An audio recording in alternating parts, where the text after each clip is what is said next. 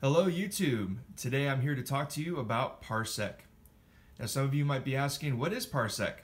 Well, Parsec is the newest player to the streaming game.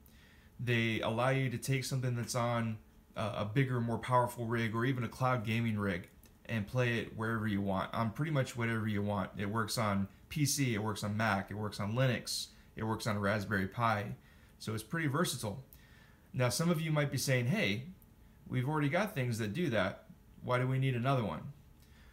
And I know what you mean, because when you think about what's out there now, we've got NVIDIA Game Stream, we've got Steam in-home streaming, we've got Moonlight. So there's ways to do this, but there's something that they all lack, and that is low latency gameplay.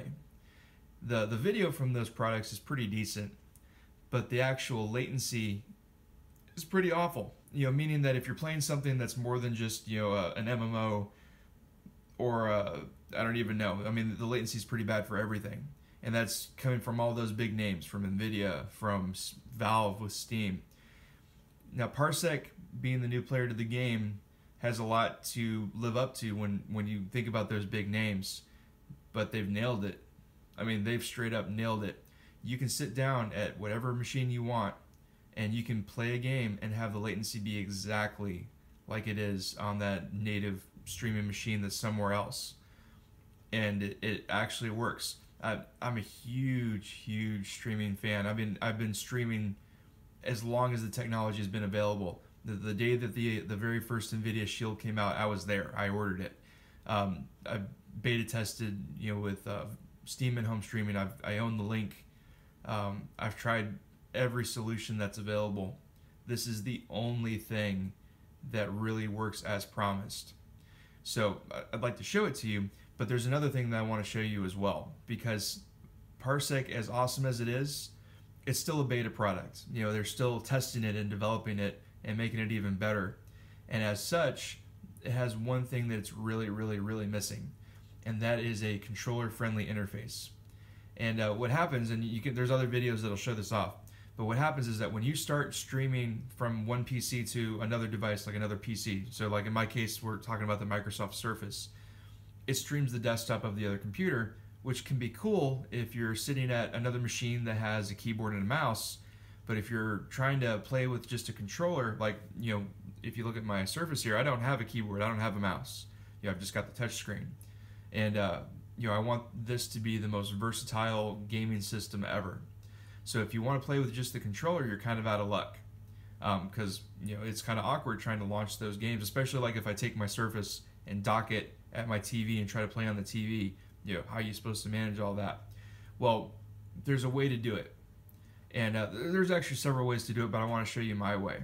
And my way is with a product called BigBox. And BigBox is basically a very customizable interface that's made for controller gaming. And with BigBox, you can take Parsec to the next level, and I'm here to show you what I did and how I did it.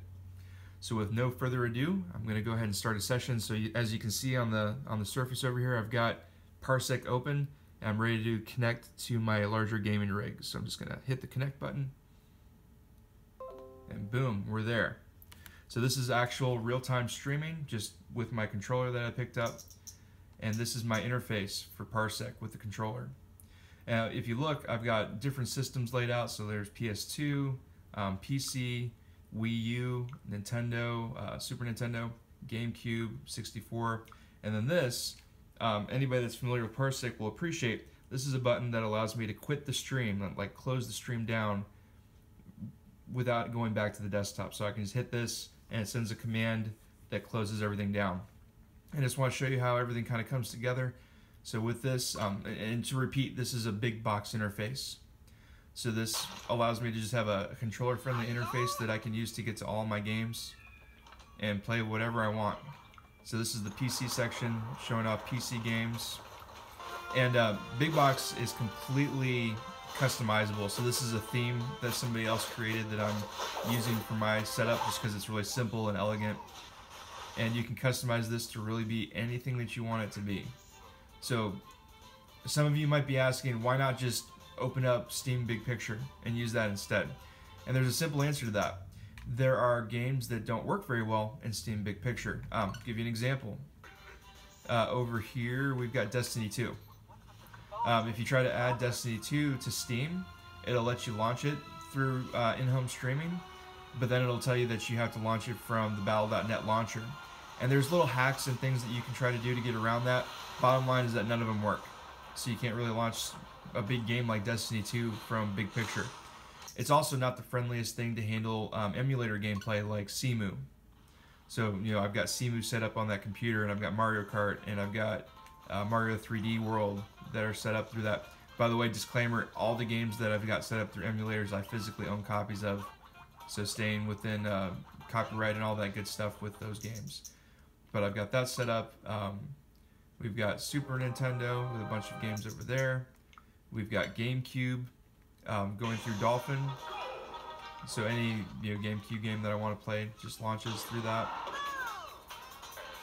And it's just a really cool interface. You know, you can do whatever you want with it.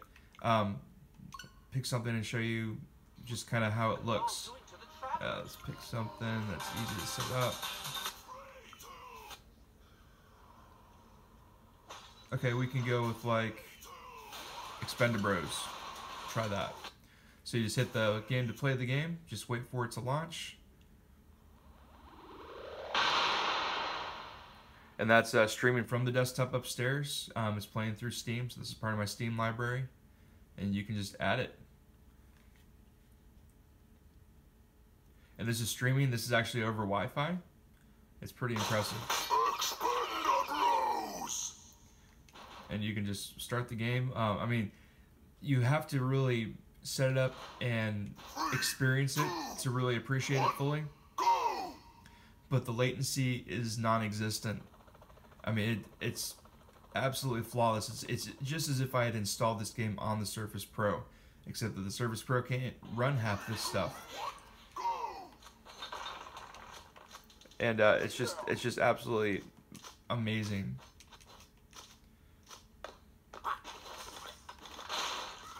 And I mean, you can't even tell the difference. And that's especially noticeable with shooting games, with first-person shooters. With any other streaming service out there, it doesn't matter which one you pick, you can notice a significant amount of lag when you go to play it. I mean, it's game-breaking, and Parsec has finally beaten it. It's you can't emphasize how great the latency is. So let's get out of this and try something else. So just pushing a button gets out of there for you. Well, we talked about shooters. Let's see if I can find a shooter and show it off.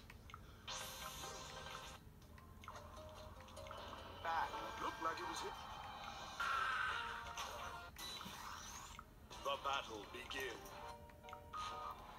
And so far, I'm restricting this to just basically games that have native controller support. I mean, you can do this with a Steam controller if you want. You can do it with really any controller that you prefer. Trying to get into something that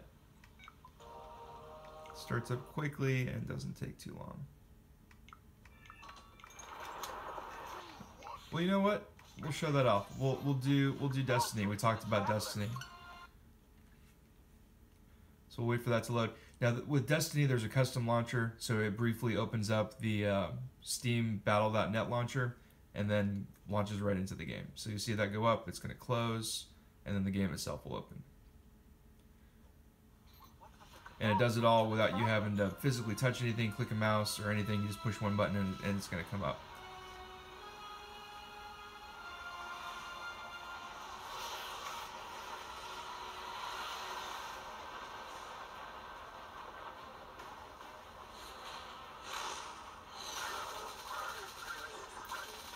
And we'll give it a second. That's just the nature of Destiny 2. For whatever reason, it takes a very long time to open. And that's not, it doesn't have anything to do with streaming. That's just how it is on the PC, period. It takes a while to load it. But here we go. Maybe Bungie will improve that in the future. But I'll try to show you how that looks here. And I'm doing this just over Bluetooth with a Xbox One Bluetooth controller. I mean, this is completely portable. Something else that's really cool is that I can take this Surface Pro and leave this house and go anywhere else that has enough internet speed and play this just like I'm, as if I'm at home. The key is having enough upload speed at home, enough download speed wherever you're at, and being within a reasonable distance of your home. So if, I can go up to about 100 miles away and have a decent experience remotely.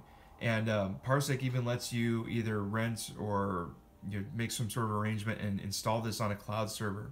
So you can even have these experiences even if you don't own a PC at all. You can have just a Raspberry Pi, for example. Just install Parsec for free on the Raspberry Pi, and just have that only, and just buy the games and do whatever you want. So we'll go to Earth. Now you can see it. I mean, it's really smooth, and it's kind of hard for you guys to measure the latency because you can't really see what I'm doing with the controller. But you'll see the results of me moving around.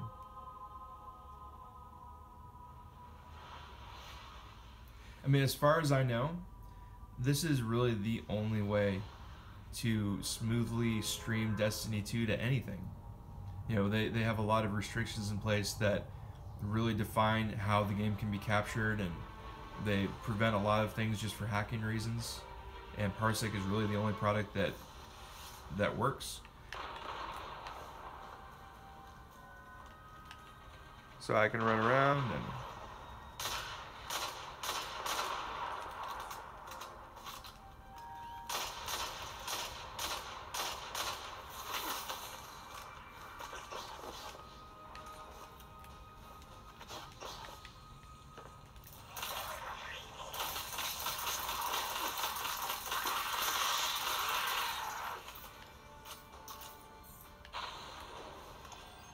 I mean, it's super smooth. The quality is just spot on.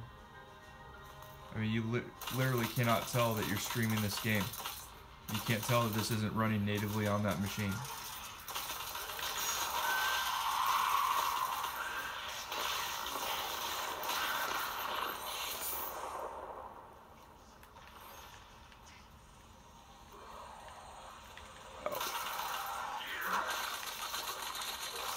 Whoa! Where'd he go?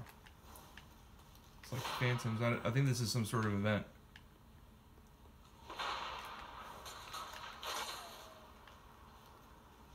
Alright, I don't know. Regardless, you can get the idea, you get the drift. The latency is just non-existent. I mean, you literally cannot tell that I'm not playing this on the computer itself. It's one of those things that you'll probably never believe unless you actually try it.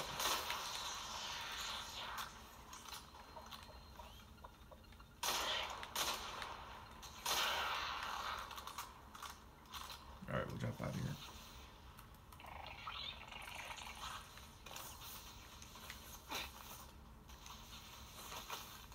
And that's all it is. You can see it just goes smoothly back to the launcher.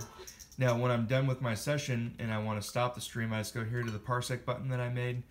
This actually runs a batch file that just pushes a key combination. I believe it is Control F3, and it just ends the stream and kicks off anybody that was on there. So you can see it just goes back, and you can close it. So this is back to the non-streaming interface of the Surface Pro. Here's something else that's really cool. You can actually invite people to share your screen with you and play with you as the second controller.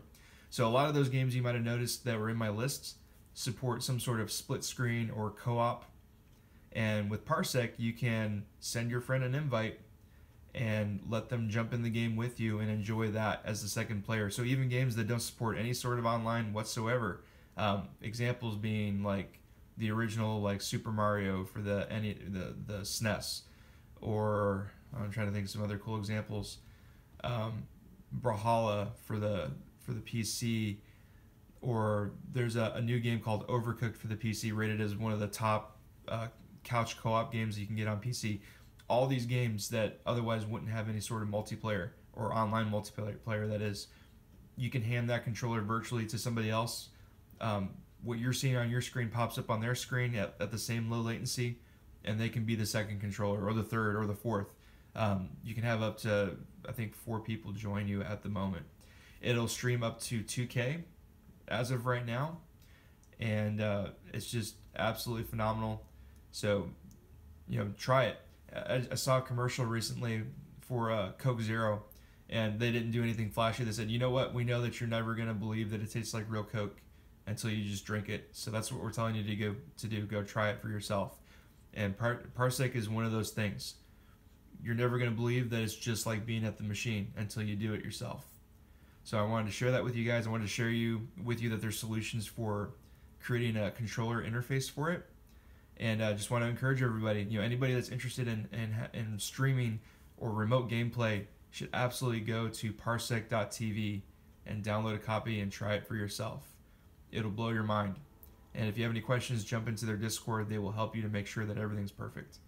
And until next time, you guys have a good one. Like it if you enjoyed what I did here. Ask any questions you have below, and I'll do my best to answer them.